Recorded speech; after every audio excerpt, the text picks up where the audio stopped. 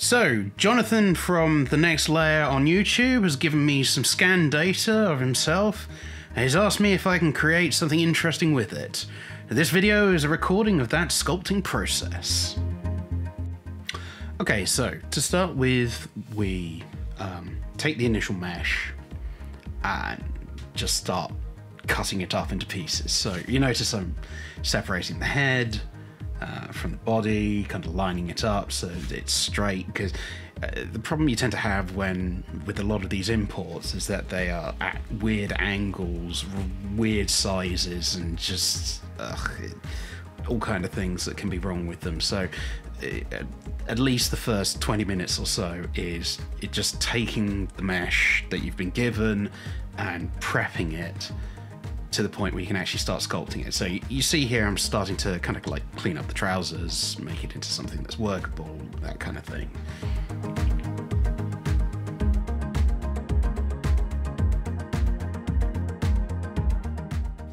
So a lot of this is just about refining the mesh, cleaning it up, that kind of thing. So you can see I'm starting to like inflate parts of the collar to kind of fix where the mesh is kind of corrupted. It's gone all like crinkly.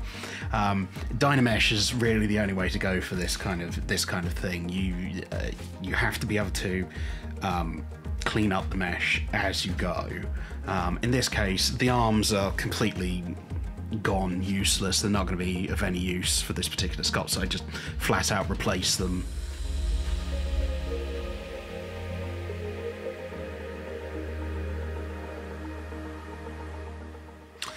So at this point I start adding the eyes, or at least in this case add the eyeballs, and then start detailing the eyelids. I now start adding various other parts, so in this case adding the beard. So it's very important for this kind of sculpt, instead of trying to actually like sculpt on the original mesh, certainly for things that work better if they're separate, like beards and eyes, eyelids, those kind of things, that you just you have them as separate pieces.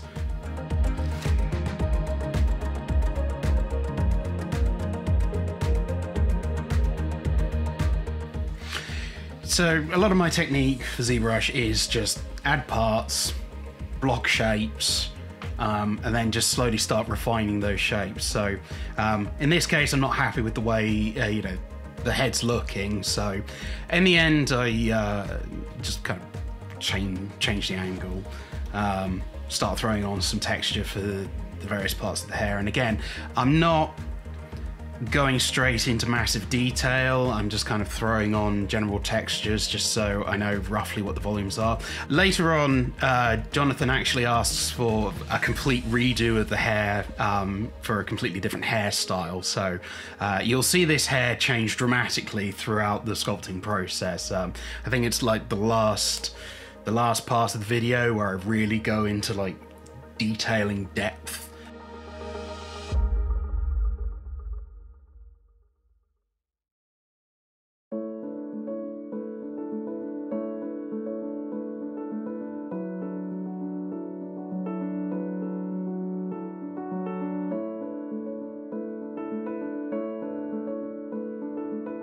So you can see here I'm kind of throwing in a photo of Jonathan just so I've got some rough references while I kind of clean things up. And I think in the end I actually add teeth to the model, which is something that notoriously tends to go quite badly wrong. But at the end of this particular sculpt, it actually came out quite well. But yeah, it does take quite a while before this sculpt starts looking quite nice without looking absolutely horrifying as it does at the moment. So bear with, trust the process, especially if you're doing your own model. Just trust the process. You'll get something nice at the end if you persevere. If you give up, you're never gonna get it.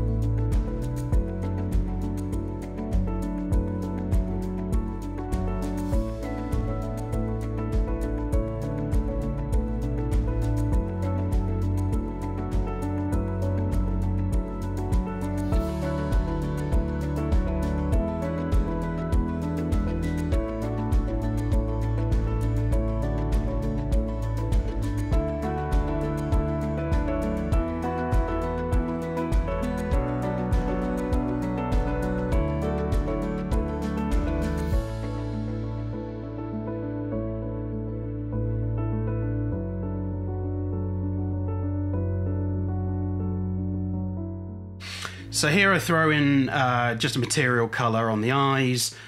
Again, just so I've got a bit more reference to kind of help push that stylized look that we're going for this sculpt. Okay, so now at this stage we're starting to throw in a little bit of an expression, or a little bit of expression work onto the model. Initially he looks like he's in a great deal of pain, but eventually we get there. So here I pull in some pre-built arms that I just happen to have. In this case, where all the muscles are separate pieces, same with the fingers and the digits. It just makes it a lot easier to pose and work out where everything's going, rather than trying to fight a deformed mesh as you kind of bend it over. This is my preferred method for sculpting most things. Again, you keep things in parts. Where you need to, you merge the parts together, move things around, split them back up again. It just makes it a lot easier when it comes to controlling the volumes of something without it kind of collapsing in on itself like you get when you just use mask and move, or try to move the mesh around.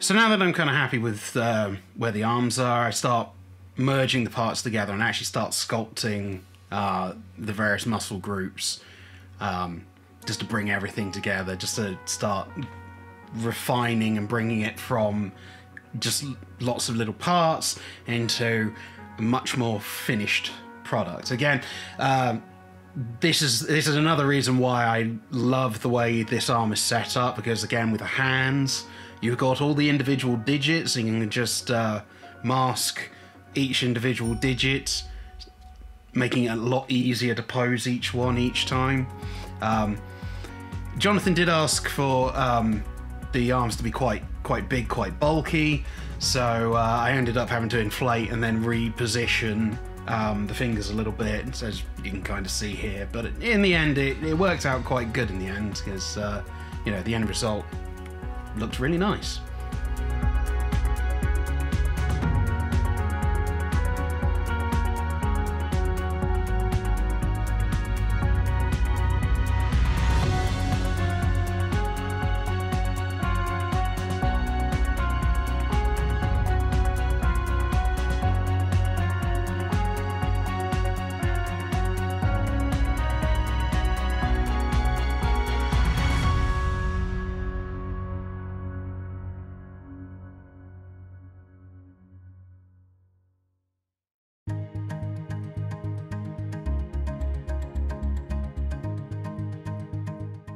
So this is something I've done for this particular sculpt.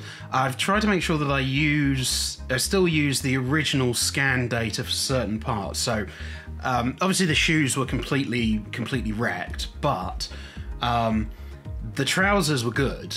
So I've barely had to touch them. All I've done is just reposition where they sit over the shoes, and then just make minor adjustments, you know, so that when I actually come to Dynamesh, everything's together. So with Dynamesh, so long as you make sure that both parts of the mesh are well intersecting into each other, when you Dynamesh it, it'll definitely stick together. There won't be any gaps, which is very important for printability.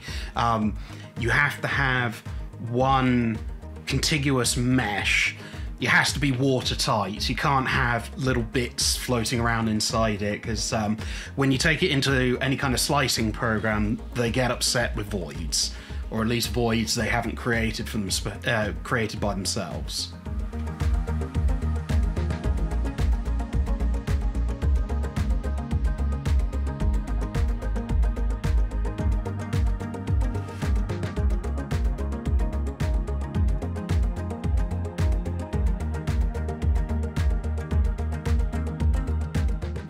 So here I start using the damn standard brush just to start cutting in the details for the hair.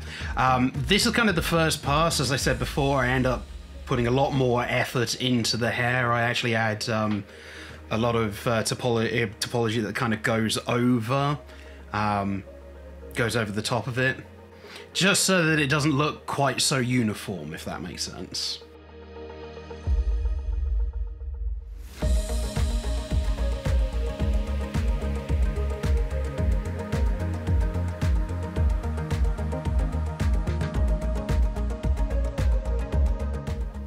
So here I start using a live boolean to cut the holes for the eyes, or at least cut the irises out. It's a technique I've started using quite recently because you get a really sharp edge. Normally what I used to do is get the sphere and then just draw in the eyeballs. They always come out slightly wonky, so I tend to say now one of the best ways to do it is to use boolean, just to get that really, really sharp cut to the eyeballs.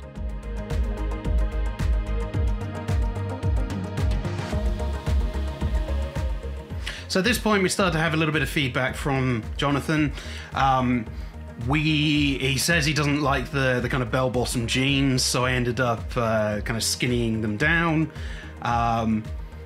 And he also wanted like a larger head to make it, again, to really push the idea that this is a stylized figurine.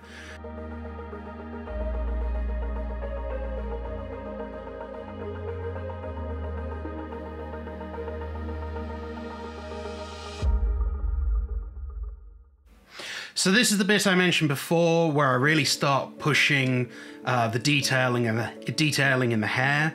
So you can see I'm starting to add like little hair curls and flicks out the back of the bun and things like that, just to really break up the kind of one donut and one big bowl of hair on the back of the head kind of thing, just to really push to make it look even more detailed. So sometimes it helps if you throw bits of topology over the top of kind of like the base skull cap. You can break it up really nicely and really start detailing the hair even more than just by sculpting over.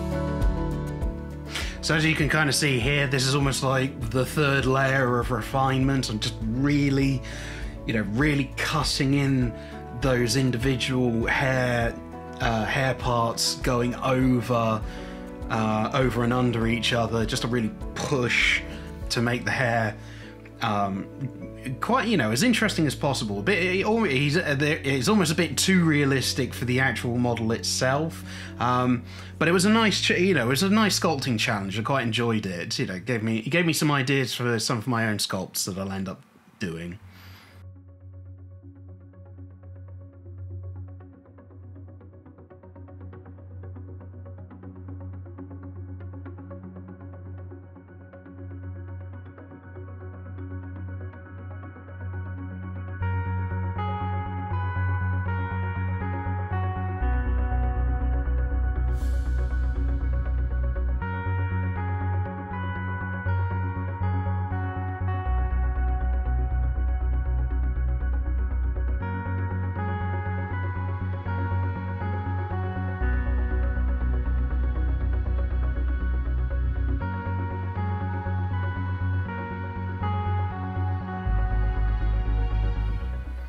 And so here we go. This is the finished sculpt. I gotta say, it came out great in the end. The detailing that I put into the hair really makes the piece stand out. The rest of the design is quite nice too. You know, it's definitely got that stylized feel to it.